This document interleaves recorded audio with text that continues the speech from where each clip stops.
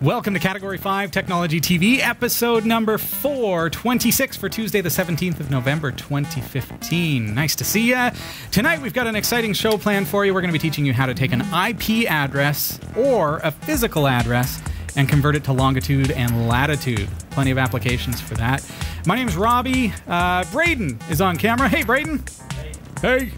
We've got Shelly here, and Jeff Weston is over filling in for Sasha. Jeff, Hello. How are you? I'm good, and you? Good, good. You got the teleprompter all figured out tonight? I do, It's yeah. good. Figured out how to work those button things and make sure that the blue lights are working and the flux capacitor is all charged up. There we go. We're What's good to coming go. up, man? Okay, well, here's what's coming up in the Category 5.tv newsroom.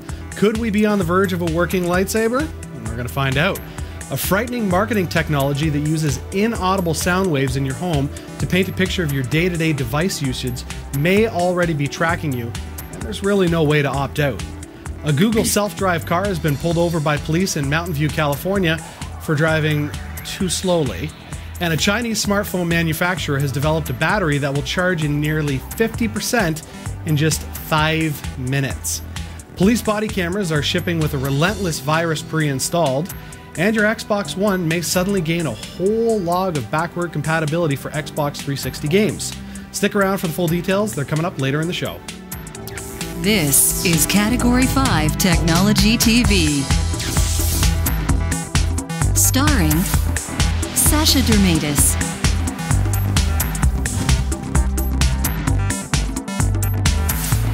Hillary Rumble,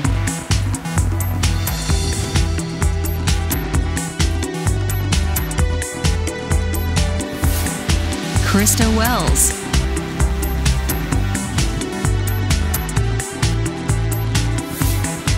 Eric Kidd,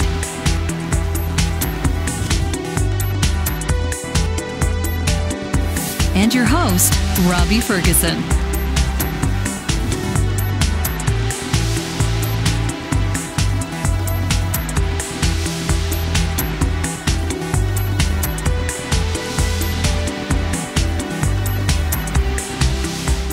This is Category 5 Technology TV. Welcome to the show. I'm Robbie Ferguson. And I'm Shelly De Silva. How you been? Good. Welcome back. Oh, thanks. It's good to be back. This is exciting, right? It's going to be an amazing show. We've got a lot planned. We got a full hour for you.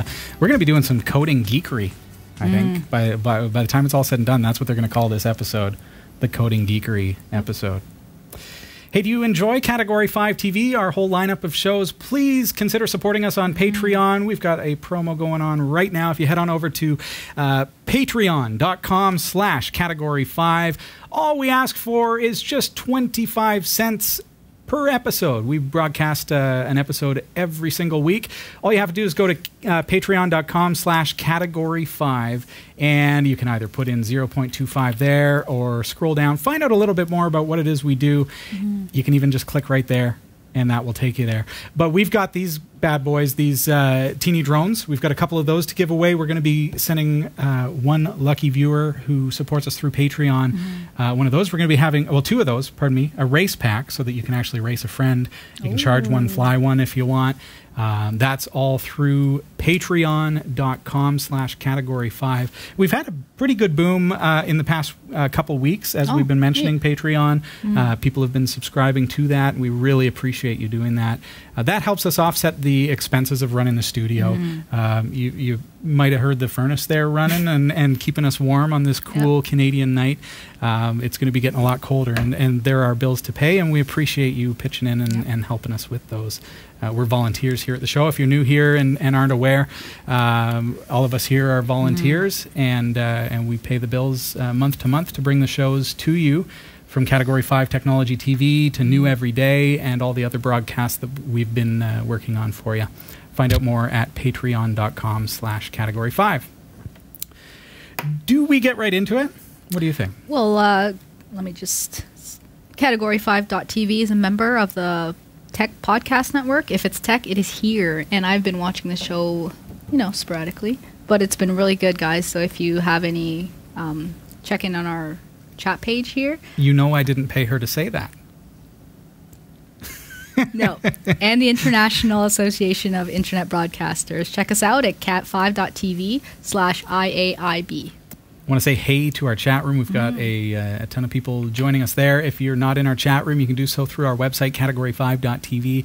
We're actually hosted by Freenode as far as our chat room goes. So, Jeff, you installed an app on your phone there that lets you join us in the chat room from your phone. I did. So you're actually talking to us on Yes, Samsung I'm chatting with device people right now. That's cool. Yeah. You can do the same. It's Live. irc.freenode.net, and the chat room is Category 5. Nice and easy. Nice to see you, SoundPro69.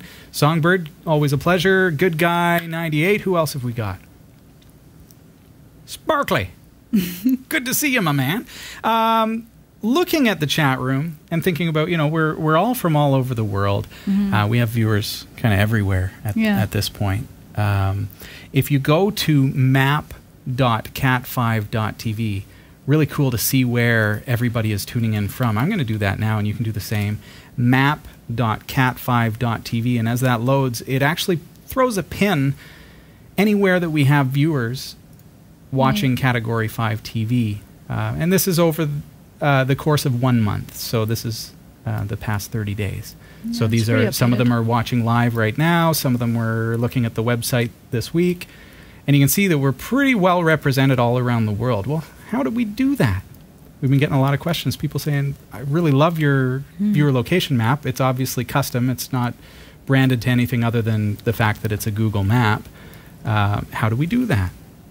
So tonight we're going to be looking at geolocation technology using IP addresses and physical addresses to create geocoding, which is to convert seemingly random information like your IP address or physical address into, not really random, but into an actual physical longitude and latitude that you coordinates.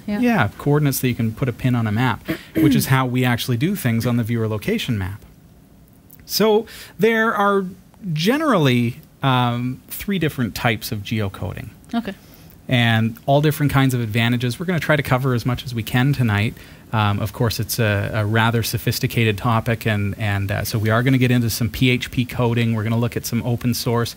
Like everything is freely available, so we're looking at PHP. I'm using a text editor. You can use whatever you want. I'm probably going to use Pluma, or could use gedit, or could use whatever text editor you like to use.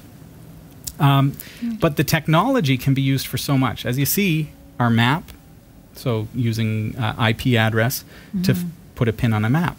That's cool. Because normally from an IP address, you don't really know, okay, well, where is that person? Yeah. You just a bunch of numbers. Yeah, it's just kind of it seems like a random string of numbers, but it actually has a little bit of location information in it. We're going to look at how that works in just a couple minutes' time. Then the second way to geocode or find longitude and latitude is to have an actual physical address. Okay. So as opposed to an IP address, which is provided by someone visiting a website or accessing something through a computer, you don't have that with, say, a real estate listing, where, you have the street address, but how do you automatically place a pin based on street address? Braden, you were saying, interesting enough, that you can go to Google Maps, and type in an address, and it automatically finds the longitude and latitude and then puts a pin for you. Well, what we're going to do is actually take it one step further. We're going to look under the hood of that process, find out how it is that Google is converting that information, the textual information, so street address, city, province, state, whatever, and converts it to longitude and latitude to be able to place a pin on the map. Oh, neat. So that's the second way. And then, of course, the third thing that you can do with geocoding is to actually convert longitude and latitude, if you already have it, into a physical street address. So where that comes in is, if you've got say your GPS logs geocoordinates, you want to convert them back into addresses, we can do that. If you happen to have longitude and latitude, it's not really what we're focusing on tonight. We're looking at the generating longitude and latitude, but just to know that there are options there.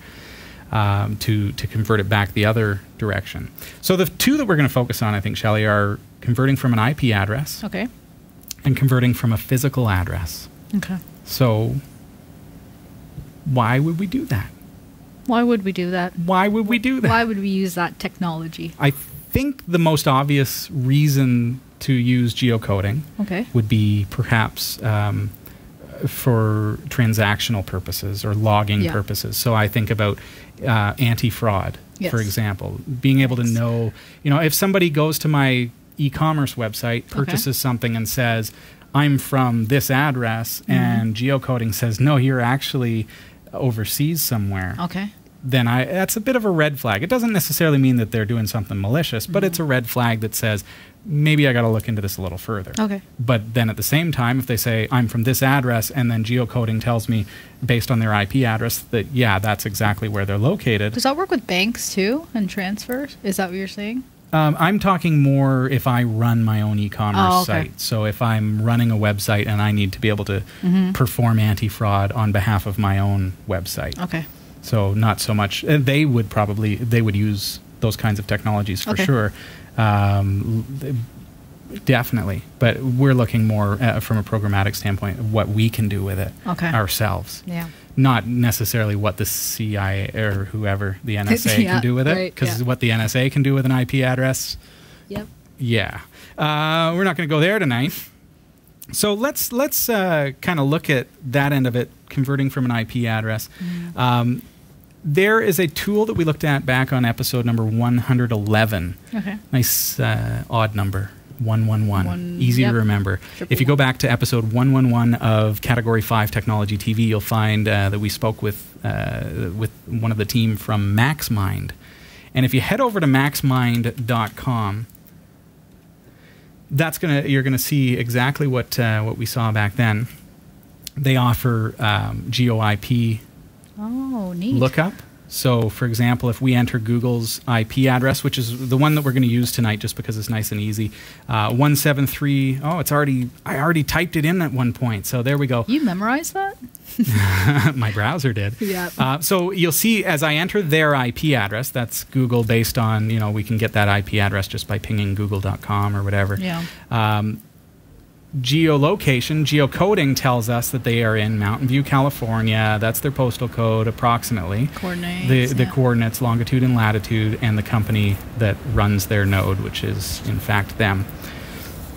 So that's a great tool, but like Google, using Google Maps to convert from an address to a pin on a map, we can't really do anything with that because from a programming standpoint, you're getting that information fed out to you in a format that, it's not XML, it's not JSON, it's not comma-separated values or anything like that. What we want to do is make it so that our programming can interact with that data in a very quick way so that we can have this stuff happening automatically in the back end.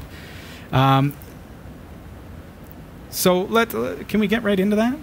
Yeah. Yeah? All right. And if you have any questions, I'm going to try to make this as sane as possible because I know that this is going to be a little complex in some ways, and so I may have to jump back and forth. And you feel free, Shelley, to throw questions at you. Yeah, throw questions at me, keep me level, so that I don't get off track or anything with my your lingo, sheer geekery. Yeah. Rob, we do have one question from the chat room. Let's find. Yeah. All right. Sparkly Balls is wondering about VPNs. How would that affect this? A VPN is a connection from my computer to another computer, and then that computer makes the connection to the outside world. So if I'm connected from Canada to a VPN in the UK, and then I go to a website, then the website is going to see my IP address as the connecting computer that I'm connected to, not my own physical computer. So that's where VPNs can be handy, and that's why VPNs work for example, people will use a VPN tunnel in order to gain access to Netflix United States versus the local Netflix Canada. So we're not talking about the legality or anything about that, but that's why that works. So when they connect through the VPN, it tricks Netflix into thinking they're accessing it from the States when they're actually in Canada. Is it like a redirect kind of thing? It kind of is. It's like, remember when, back before we had Magic Jacks? Yep. Like I'm talking, so let's go back to when we were kids. I was a kid a lot longer ago, I think. But when I was a kid, we used to dial a phone number that was halfway between our city and the next city to make a long-distance call to the following city without having to pay long distance. So instead of dialing direct to this phone, we could dial this phone number, Yeah. and then it would give us a new dial tone, and then we could dial the next phone number, and it would jump us to the next one. I didn't even know that was a thing. It was a thing, because then we didn't have to pay long distance. Yep, Same thing as FidoNet or BBSing. We used to, before internet was in existence, the way that email worked is that my computer would dial to one computer, send the email, then that computer would dial to the next computer, send the email forward, and it would keep going forward so that nobody was paying long distance. It was it was going through the phone lines, and that's why it took so long. So similarly, a VPN becomes that jump point that I'm connecting to. So now when I go to the website, it could be the States, it could be anywhere in the world. So VPNs would bypass what we're going to look at. So this is not, geolocation by IP address is not as accurate as, say, geocoding based on a physical address. Because when you have a physical address, it's specifically, Barrie, right, Ontario, Canada. Where when I'm in Barrie, you're right, Sparkly, if I connect to a VPN or a proxy or something in the States, it's not going to say Barrie, it's going to say States. The States, So, you're going to get around that. Yeah. So tonight, let's get to it. We're going to do some code. So I'm going to go into my terminal. Feel free to do the same. Maybe we'll start with Nano, and that'll get us started. So what we need to do is just make sure that we have PHP installed. So you just type PHP --version, and if it responds with a version, hey, you're good to go. So let's go into temp and make I'm just using temp as a folder to create a file in, and let's touch a file called geo.php. So now if I run php geo.php, it executes that file. So if I edit it,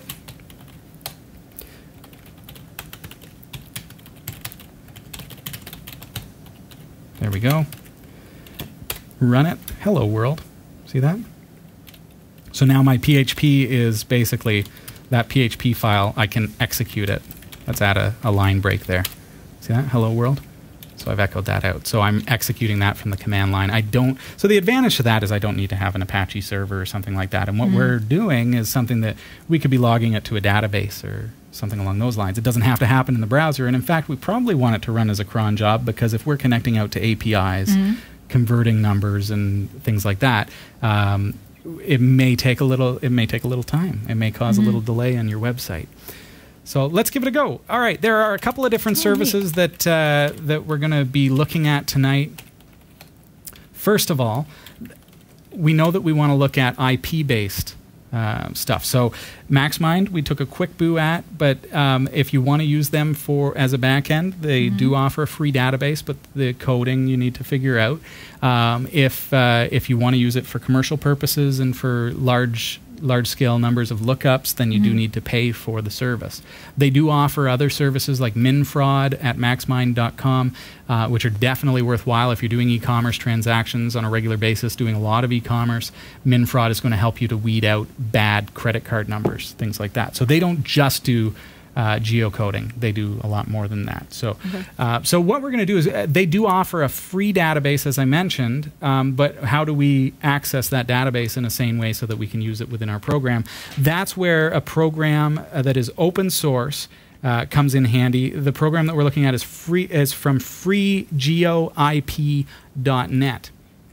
So using their website, and you can go to their website if you want, but we're just going to actually do the code tonight, freegeoip.net. So I'm going to set up a server string, and we're going to call this http://freegeoip.net, just like that. So that's my server. So I've just kind of set that up, and now what are we going to do with that? So with freegeoip.net, we've got the structure that they provide is basically $server.xml, or it could be JSON, or it could be CSV for the output. So it looks like this.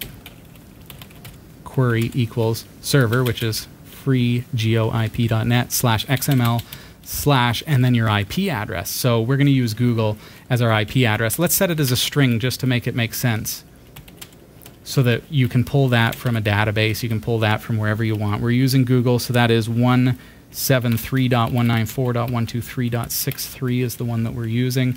So now if I go $IP, now let's echo that out.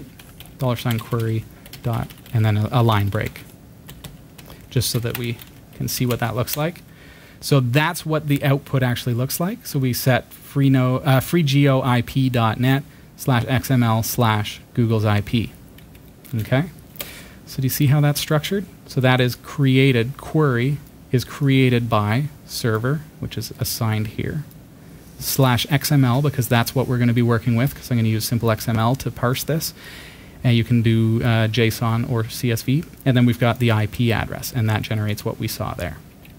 So now I can actually pull data from that URL. If I actually go to that, let's say I copy that link address, bring it up in my browser. Watch what happens.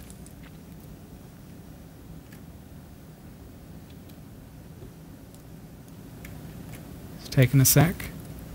See, it can take some time, I think. Waiting for freegeoip.net. Oh, yeah. Come on, freegeoip.net.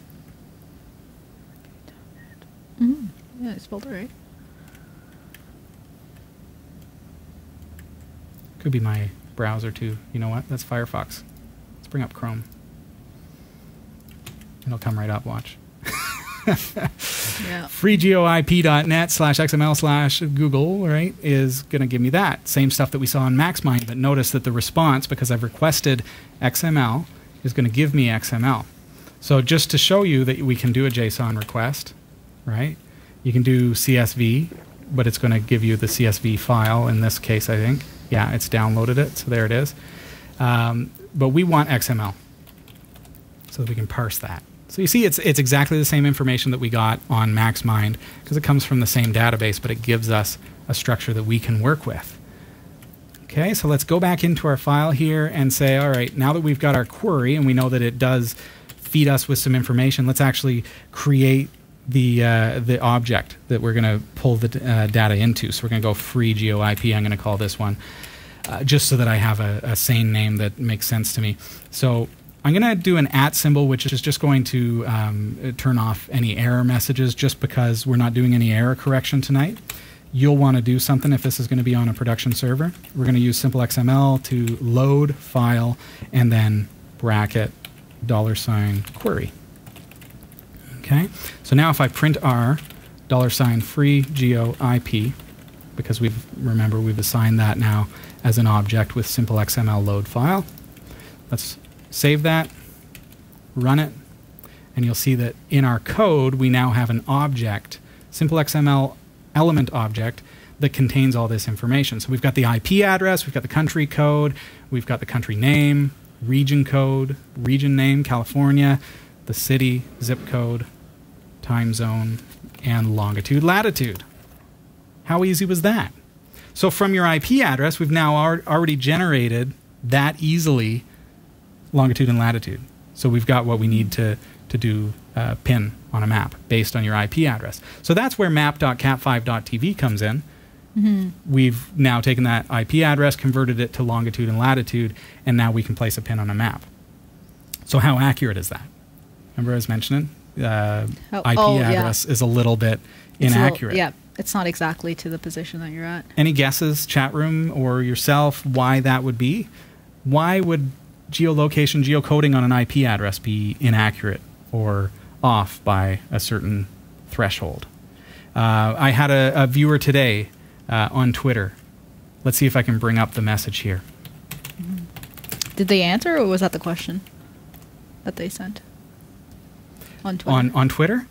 We actually had a discussion about this very topic. Okay. So I'm just going to log in here. And chat room, any ideas? And for you at home, I mean, send us an email. So it's Writer's Horde. Writer's Horde, greetings. Thanks for watching the show and for communicating with us on Twitter. Says the geolocation, geocoding for them shows the pin about 99 miles northeast of where they actually physically are. 99 miles, that's pretty inaccurate. So IP address geolocation, so when we put pins on our map, you don't have to worry about, is that actually putting a pin on the top of my house? Is that a privacy concern? Is that something that, I really need to be worried about people coming to accessing my IP yeah. address? Should I always be using Tor and a VPN? Well, it's not that accurate. Writer's Hoard says 99 miles away. And the reason for that is because geolocation based on IP address is based on where your node is located. Okay. So if you've ever set up something like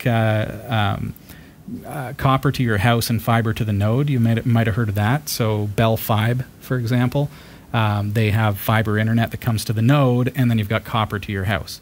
Okay. So the node is actually kind of like a box or a unit where it's a distribution node. The main internet comes into that node and then is distributed to all of the households or businesses that are on that node. That's why you may have heard that if there's a lot of people saturating a node, your internet might get slow. Right. We have if you're on a shared internet. We have a couple. Do we have some guesses there? Yeah, we have some guesses. Nearest ISP address, location. Not necessarily your internet service provider, but where their cables all come together at the node and then go out to the houses. Oh, that's where it is, or the businesses, right? So yeah, you're pretty close there. We have because the location of the server of the ISP might not be in the same city as you are. So kind of like the last one. Yeah.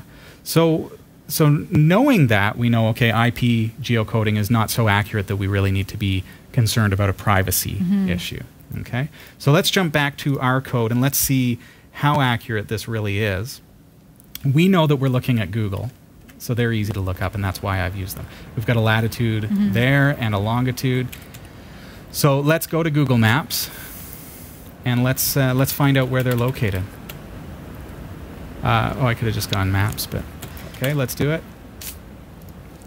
We got another one. All depends on the IP. Are registered with Aaron, A-R-I-N. Aaron, yeah. In North America. Yes, but the node will still have geolocation information assigned to it. So you could be on, for example, you could have dynamic IP addresses with your ISP, and those can move around from node to node, but it would be accurate to the node that it is assigned to at that time. So let's look at this. I'm going to take the. So we had one gentleman who is saying that it's 99 miles away. That's unreal, and really shows how inaccurate it is. But let's look at Google. So 37 point whatever. This is from our own script that we just wrote in just a couple of minutes flat. Comma. So that's how we're going to search Google. Hit enter, and now we'll see that it's placed the pin. San Jose. Yeah, let's see. Let's get in here a little bit. Oh. I think I lost my pin when I closed the window on the left there. Did it take it away? So it's kind of centering me. Let's check it again. 37.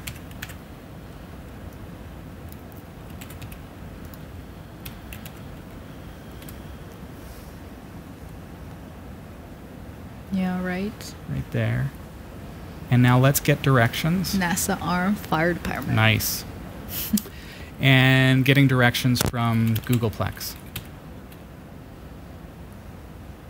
Okay. There. Now I see where we are. Okay, so the Google building is where you see it there on the left. So to get to their node, it would take you 13 minutes. 3.5 miles. And there it is. Okay, so you see that it's not all that inaccurate. It's pointing us to approximately the right place, but it's not so accurate that I'm worried about a pin on my head when I connect to a website. So what are the advantages and disadvantages of either or? Of IP? And then specific addresses. So what would you use? Yeah, we're going to look at using an actual address, and I'll show you, real quick, what's the difference, right? Here on Google, let's actually do a Google Map search for Google's address versus what we just saw. Lyndon says his is spot on. Oh, yeah? Yeah. Awesome. Right on his house. So when I do a search for their actual address, it takes me right there, right? So that's because they have the map data. So now it's not to the node, it's to the actual physical address. Okay. Much more accurate. You can get directions to that. And I'll show you how to do that programmatically as well. Oh, okay. The advantage to IP geocoding is simply the fact that I can get information really quick. without a user having to provide any information to me. I could never pull an actual physical address from your session because where would I get that data from? Your session really contains your connection to my server will contain your IP address, your browser agent, what kind of browser you're using, what kind of computer you're using as far as operating systems go, that kind of information. Okay. But it's all very anonymous. It's all fairly safe, really. I think I get that when if my Apple ID is logged in somewhere else, it lets me know and it tells me all the information, all that kind of stuff. So that would be a random guess of where it could have been logged into. Yeah, that's possible. Have you ever heard of a tracking cookie? Okay, a tracking cookie. And Jeff, you were mentioning about ability for tracking from device to device. We're gonna hear about that in the news in a few minutes. But what tracking cookies do is they take your IP address and say, okay, you're probably in Mountain View, California. Okay. That's what we find using the reverse lookup on the IP. But then the tracking then takes it one step further and says, okay, now you've logged into YouTube and you're using this account, and this account has the address of over here, and so it makes the connection and says, oh, okay, now we know more about you. So that's where, if used in the wrong hands, it can be potentially a privacy concern. But it's kind of the nature of advertising and the web at this point. But you can understand how, if I have your... It's kind of like how the government was saying, oh, well, we only keep a log of the phone calls that you make. But we don't keep a log of, how long you talk to or who they are. Okay. Who they are is what they said, isn't it? Yeah. We don't keep a log of the names. Okay. Well, if I know the phone number and I have a reverse, I can find out the name. Oh, yeah, totally. Easily. It's a cross-referencing. Like, we can do that, right? So if I have your IP address and I know that you log in as this, and this, then I can look up that information based on the IP address. What we're doing is completely benign, though, and looking at just placing a pin on a map. Now, one question I have, how does this work with mobile devices? Would the nodes work the same way? It's way different, and I can show you that because once we've developed once we've written the code to look up by address, we could maybe run it against our own IP address here. Cool. Because we're on LTE cellular internet. Interesting fact is, because you're on cellular, it's completely inaccurate to the point that you could be in one city and it will put a pin in another city. Oh. So it's not very accurate at all when it comes to that. So we'll look at that a little bit closer. Should we get into address reversal? Actually, I think it's time, Jeff, that we throw it over to you, and then we're going to look at how to take a physical address and convert it into longitude and latitude. We're going to see how incredibly accurate that is versus the IP geolocation, geocoding, which is not really necessarily all that accurate, but accurate enough that we can use it and feel confident that it gives us a good representation of someone's location for anti-fraud or for cases like our map. So we're going to throw over to the newsroom for the moment, and if you have any questions for us, get them into the chat room. Shelley's watching, and we will we'll field them right after the news. So off to the Category 5 newsroom. Here's Jeff Weston. It's Tuesday, November 17th, 2015, and here are the stories we're covering this week. A breakthrough in photon technology is leading Star Wars fans to wonder if we could be on the verge of a real-life lightsaber. And that excites me. A frightening marketing technology that uses inaudible sound waves in your home to paint a picture of your day-to-day device usage may already be tracking you, and there's no way to opt out. A Google autonomous car was pulled over in California, and the reason is pretty hilarious. Imagine being able to charge your cell phone 50% in only 5 minutes. That would be nice. That's now possible thanks to a development by a Chinese smartphone manufacturer. And watch out, it's been found that a ton of police body cameras have been shipped out with a serious botnet virus lurking in the file system. And I hope you held on to your Xbox 360 games, because an update to the Xbox One is rolling out this week that'll bring you a lot more backward compatibility to Microsoft's console. These stories are coming right up. Don't go anywhere. You've got mad skills. Now hone them. Learn new skills or improve your existing ones with online video tutorials and training from lynda.com through our special link at cat5.tv/Lynda. Learn software, technology, creative, and business skills you can use today to help you achieve your professional goals. Join today and start learning. We'll give you this chance to try it absolutely free with unlimited access to all of the courses. Sign up now for free, cat5.tv/Lynda. I'm Jeff Weston, filling in for Sasha Dermatis, and here are the top stories from the Category 5.tv newsroom. Your dream of becoming a Jedi Knight may not be as ridiculous as you thought. Yes! Scientists say that they've taken a step toward building objects out of photons in super chilled gas. The discovery builds on previous research in which researchers found a way to bind two photons together so that one would sit right atop the other, superimposed as they travel. This experimental test was considered a breakthrough in 2013 because no one had ever conducted anything by combining individual photons. It inspired some to imagine that real-life lightsabers were just around the corner. Now, the National Institute of Standards and Technology and University of Maryland-based team have made a second breakthrough. Their study has revealed that by tweaking a few parameters of the binding process, theoretically, photons could travel side by side a specific distance from each other. But the development of a lightsaber is way off, if at all possible. Binding photons requires extreme conditions difficult to produce with a room full of lab equipment, let alone fit into a sword's handle. There are, however, plenty of other reasons to make molecular light, from communication technology to high-definition imaging. Not only would this provide a new basis for creating computer technology, but it also could result in a substantial energy savings. For example, telecommunication and other data that currently travels as light through fiber optic cables has to be converted into electrons for processing. It's an inefficient step that wastes a great deal of electricity. In both the transport and processing of the data, it could be done with photons directly, and it could reduce these energy losses. Privacy advocates are warning federal authorities of a new threat that uses inaudible, high-frequency sounds to surreptitiously track a person's online behavior across a range of devices, including phones, TVs, tablets, and computers. The ultrasonic pitches are embedded into TV commercials and are played when a user encounters an ad displayed on a computer browser. While the sound can't be heard by the human ear, nearby tablets and smartphones can detect it. Question is, do dogs? That I don't know.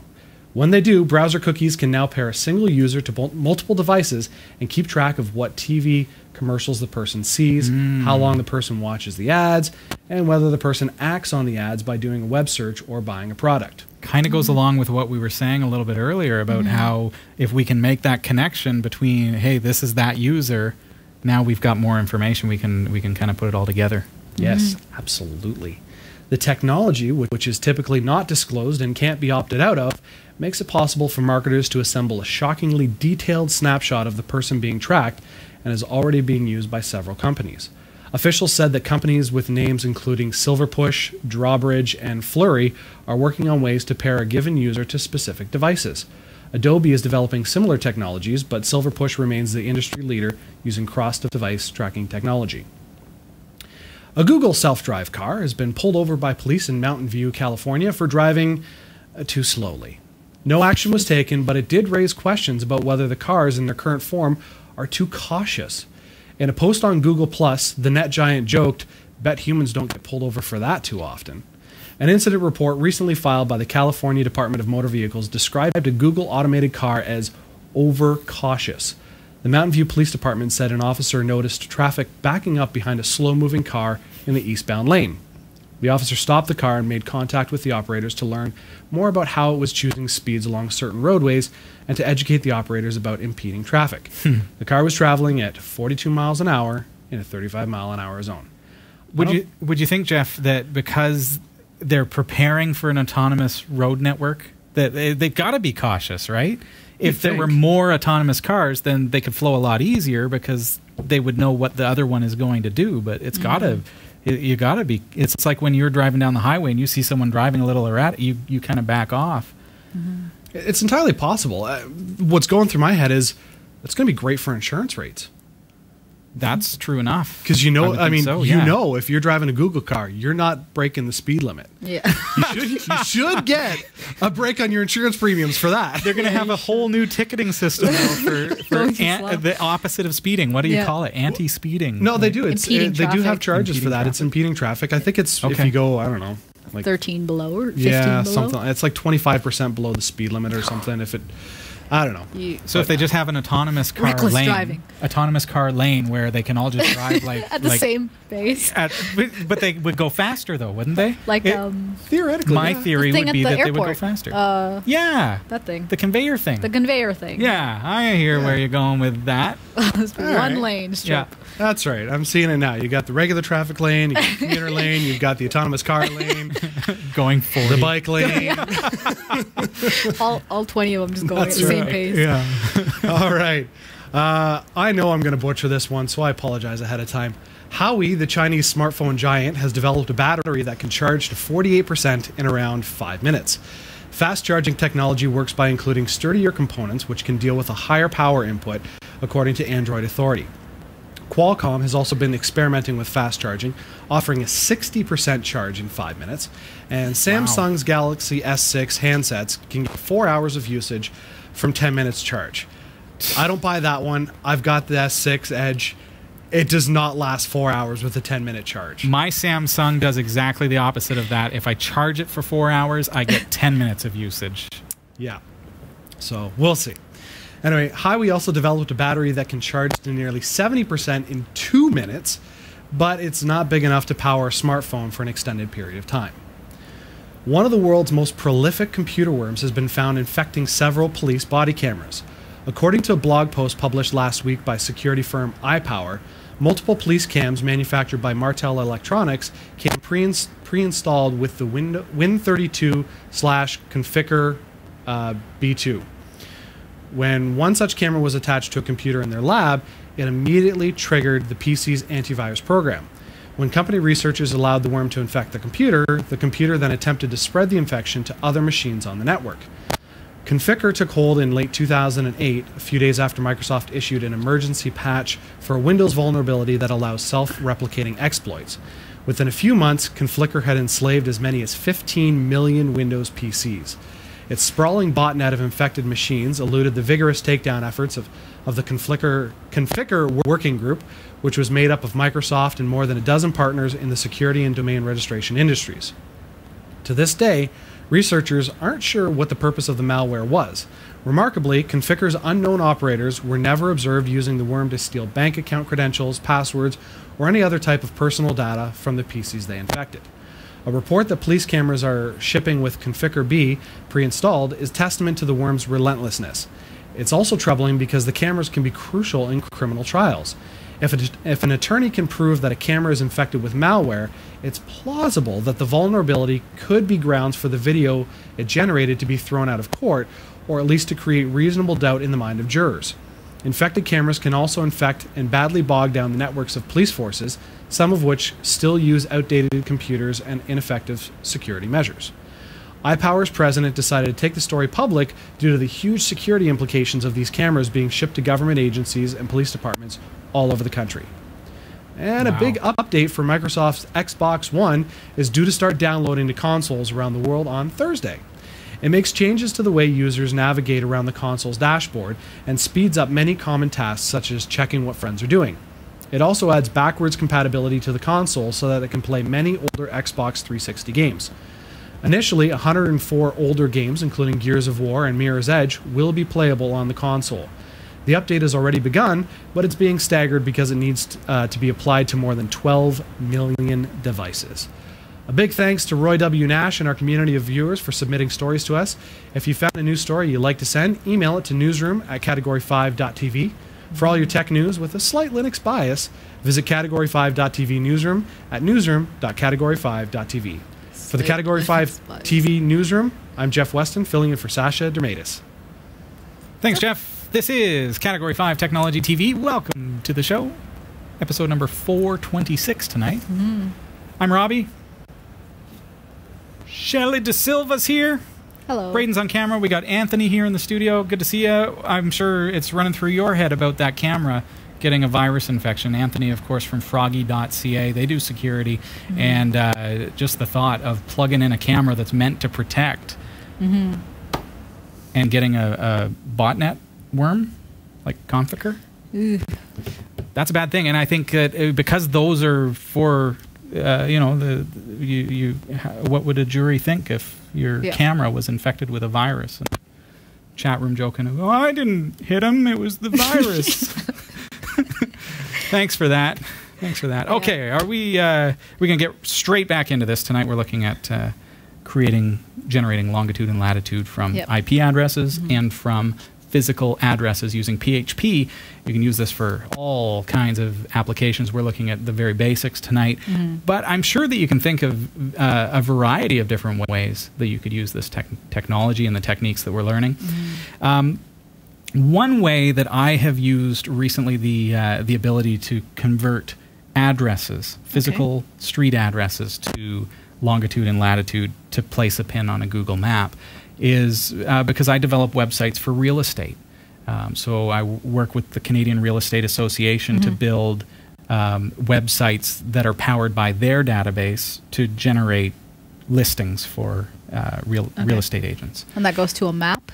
And that would typically, you would expect that on your real estate listings that you would have a map to the home that you're interested in, or whatever it is, a commercial property or vacant land. And so the problem is that they don't actually provide, if you're familiar with the DDF system or Canadian Real Estate Association, any of those kinds of things, MLS systems you probably have in your area, they don't necessarily provide longitude and latitude. They work from physical addresses, so there is no longitude and latitude provided by their database system. So we have to then say, okay, well, we'll take the address that you give us for this real estate listing and create a map from it. But how do we do that without having to go through expensive API embed codes and third-party programs and things like that? We just want to be able to generate it once, save it to a database, and reuse it over and over again. And that's a key point too. These services, we looked at for example, for the IP address lookup, I was looking at freegeoip.net. Google offers APIs for Google Maps that allow you to geocode in the opposite direction using either a address or using reverse from longitude and latitude. But the problem is that any of these services that are provided for free are going to have limitations. freegeoip.net gives you 10,000 queries per hour. Google, on the other hand, and I should mention freegeoip.net allows you to download the program and install it on your own server if you want unlimited queries, and it's still free. So they're brilliant that way. But Google limits you, I think it's 2,500 queries per day. And if you go over that, you have to pay or be cut off. And then it restarts the next day. So if you have, for example, a real estate listing website, here's a good example, where I have a map that displays based on the address that the API has converted to longitude and latitude so that I could place a pin. Well, if I now have this website and it has 3,000 listings, and then the Google bot itself, or Bing bot, or Yahoo bot, or my own... Like resets? Well, no, if these bots for the search engines go and spider your website, so they crawl through your website to index all of the pages, you've got 3,000 listings, you've got a limit of only 2,500 queries per day. So before the point when Googlebot or Bingbot or whoever finishes indexing your site, you have now surpassed all of your queries for the day. So then when a real user goes to look at that listing, it can't generate the geo coordinates based on address, and so you don't get a map. Or you get a map that's in the middle of the ocean because it won't give you longitude and latitude. So how do we get around that? My point in that thread of thought is that we can run it as a cron, we can run it as a background process on the Linux server or whatever, and save it to a database and assign it to, in the real estate example, I would assign it to the listing ID, for example. So using a database for any of these services, you can then save it once because, hey, I know that your IP address is here, I don't need to look that up 10 times today just because you went to the website 10 times. I can save it to a database. I can set a cache so that it automatically rechecks after 24 hours or something just in case it changed for some reason. But generally speaking, if I've looked it up once, it's probably not going to change, or at least not right away. All right, so I hope so we use a database to save it. We're not actually going to get into any databasing tonight, but we're going to get into the code of how to actually make this happen. So Google, as I was saying, offers some handy APIs that are free up to a threshold. So we can use them without an API key. We can use them without having to do any kind of fancy fandangled code. Let's get in here. No, I just said reverse coding. Yeah, we can do the reverse stuff, but what we're going to do is just look up by address. So I'm going to keep all this stuff, but I'm going to get rid of my printar, and we'll just kind of put that like that. So this time we're going to look up by address. So let's say my address. Could we use Google's address? Let's see if I have it written down here in my notes. Google's oh, I've got it from geolocation. Walcott Avenue. No, that was the one that it came up as. It's like no, Google's Google. actual address is 1600 amphitheater. Did I spell it right? Amphitheater, yes, Parkway, and that is in sunny Cali.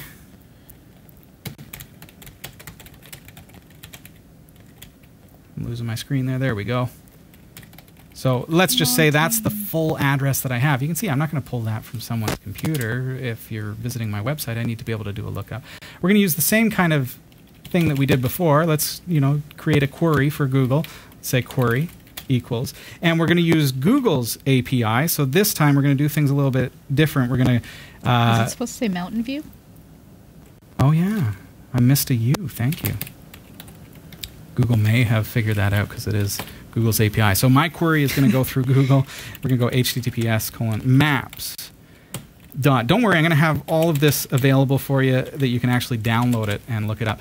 I'm doing it longhand so that you can see that this is in fact dead simple. You don't have to observe a whole lot of code or anything to figure this out. You'll see that I've only got like 10 lines of code already. So maps.googleapis.com/maps/API/geocode/XML. We could change that to JSON if we want, but we're going to do XML. !address equals, and then we're going to go dot. See how I'm outside of the apostrophe there? So I'm doing this. I'm adding the address. So what we need to do is URL encode, which is a PHP function, $address. Note how I spelt that, okay? So it is going to get rid of any spaces and things like that within that. So now if I output that query, just like we did before, just so that you can see what I'm actually creating here. Let's run it. That's my big long query. So there it is. Okay. See how it added pluses and things like that? So let's copy that. Let's add an end of line there. Whoop. And then copy that to my clipboard and show you again how that's going to go. Okay, copy to clipboard, and let's run that in my browser so that you can see the output. It says status is okay, so I got it right. And there we go. So it is going to generate latitude and longitude as well. So let's load this, and you'll notice this one has a lot more details, doesn't it? Got latitude and longitude. Yeah. So it breaks it down into a lot more data. So let's open that up. And let's do the same thing that we did before. Let's load it with simple XML, which is a PHP function again. Where am I here? Sorry. There. Okay.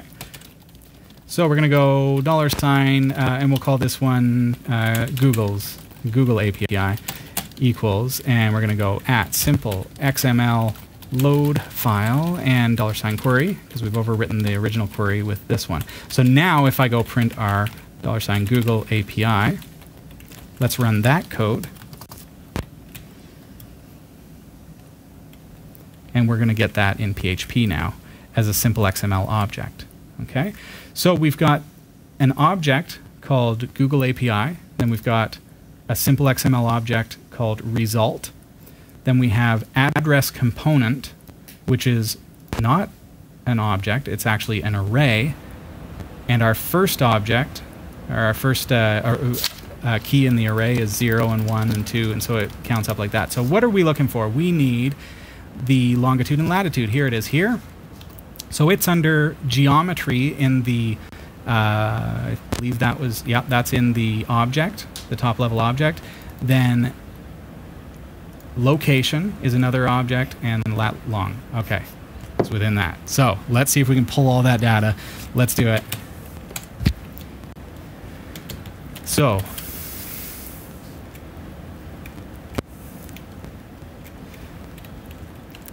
we're going to, okay, $ latitude.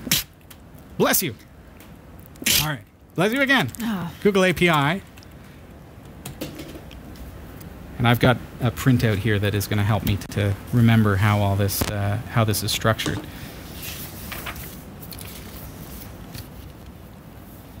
All right.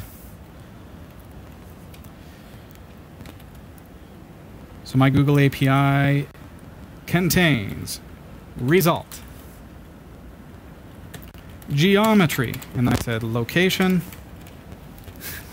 and then lat. There we go. Let's see if that worked. So my latitude is what I'm trying to pull there from that. There we go. See that? 37 blah, blah, blah. I told you it might get geeky tonight. And I'm doing this in Terminal completely in Nano. Okay, lat, and then I've copied and pasted, and I'm going to change this to longitude, LNG. See that? Oh, yeah, you said you were doing longhand? Yeah, well, I copied and pasted that one last thing. Is that okay? Okay, so can I now, let's create an array from this. Your fingers need a breather. Geo, lat. Okay, now I'm creating an array that contains lat and long. Okay, and now let's put them all together and say echo $geo lat, comma. We have a question. Is this all standard PHP? This is all standard PHP. Now I've just created an object or an array that is called geo, and it contains latitude from the object. Okay, that's what we got from simple XML right here. Okay, remember I outputted that, and then I've got the longitude as well, which is pulled also from the geometry location portion of the object under LNG. So now I've created an echo that is going to output latitude, comma, longitude. That's what we need. Now let's, it's hard when I'm zoomed in. Okay.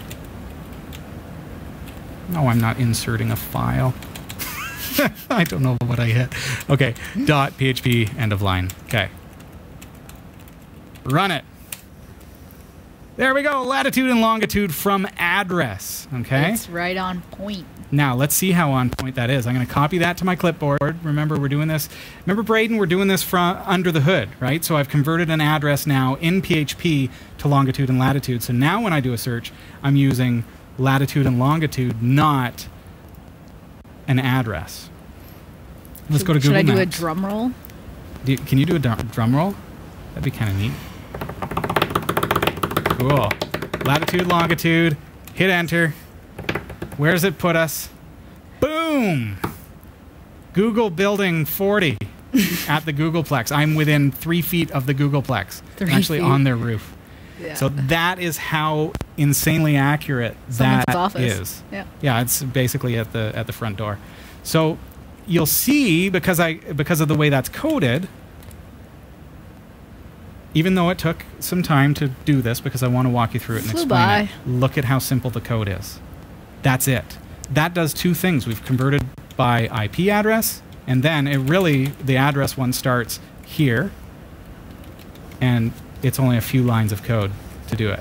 Just a couple, eh? Right. So any address that you feed it now, so this could be using my example of real estate. If I feed it a real estate address and just make it $address and then run the query, I'm going to get the latitude and longitude for that. So now I can then save that latitude and longitude, which I've pulled once, save it to a database so that I never have to pull it again, or at least not for, a couple days maybe, if that's what I want to use for a cache.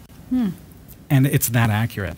So where IP address for Google put us about 3.5 miles away from where they're actually situated, using their physical address in PHP gave us an exact pinpoint on the map. Okay. So it's incredibly accurate. So, to wrap it up, I'll tell you where you can get all the code. We're going to change the structure of our demo system a little bit, but demo.cat5.tv. We used to do incremental. Now we're going to start doing it by show episode number. I want to make it nice and simple for you to find. So demo.cat5.tv/426. That's tonight's episode number. That's going to give you all the code that we looked at. Plus, I kind of broke it down a little bit further there for you so that you could understand some of the other options that are available to you, how it works.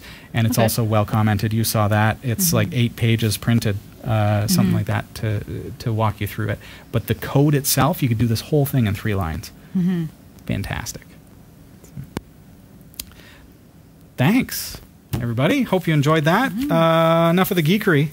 Can we do something? Can I just sit back and we'll just do something? Yeah, just hang out. Yeah, can we just hang out? We have like 1 minute. Oh, wow. We're almost done, thanks, kids. everybody. This is Category 5 Technology TV, and it's so nice to have you here tonight. Oh, it's so good to be here. If we've helped you out, either in this show or the past shows, feel free to throw something in the tip jar. It'd be well used to keep us on definitely. air. That's another thing. Yeah, special thanks to everybody who's been doing their Christmas shopping through our partner links. You can go to theshowshow.tv and click on partners. And you'll see all of our links, Amazon, eBay, Newegg Canada, bunch there. You can get shirts printed if you want to get a shirt printed for the kids that has their name on it, or whatever you want to do, or something fun. You can do all that through our partner links, and people are doing that for their Christmas shopping, and that really is a cool way to support the show. And not just this show, but all of the programming that we offer here at Category 5 too. Thank you. Well, I guess that's it. I feel like I just talked and talked and talked. You did. Did you enjoy yourself, Jeff? Did you enjoy it? I did. I did enjoy myself, except for a few teleprompter issues. Which you will never know even existed because they were already edited out. Yes. How do you like that, eh? Post-production for the win. It's good times. Good times. I'm a little bit upset I'm not going to be getting a lightsaber for Christmas, though. That is kind of upsetting. I was really kind of hopeful. I wanted to bring it to the... Leave it to the geeks, eh? I wanted to bring it to the December, release of the new Star Wars movie. Nice. But not a good idea. Are we 4 weeks away? No weapons at theaters. That's just not a good idea. It's just 2 protons, side by side. Slice your hand off, Luke. Slice everything off of that. Well, it's been fun having you here. Thanks, everybody, for being here. Thank you to everyone here for helping put on the show. Good to see you, Anthony. And we'll see you again next Tuesday night. Quick mention, people have been saying, how can we get Sasha back on? Because Sasha now works on Tuesday nights. We've decided to take December 8th, the Tuesday, December 8th episode. We're going to pre-record that the weekend prior. So it will be a brand new episode, but it's going to be pre-recorded for you so that Sasha can be here because she's not able to be here on a Tuesday night live. So hopefully that's one way to get her onto the show that you can appreciate. But we will be in the chat room that night. Next week is, of course, live, and we will be here same time as ever, Category5.tv. So thanks, everybody. Have a great week. We hope you enjoyed the show. Category 5 TV broadcasts live from Barrie, Ontario, Canada every Tuesday at 7 p.m. Eastern. If you're watching this on demand or through cable TV, check out the local showtimes in your area at category5.tv and find out when you can watch live and interact in the community chat room. Category 5 is a production of Prodigy Digital Solutions and is licensed under Creative Commons Attribution 2.5 Canada. We'll see you next time. Thanks for tuning in.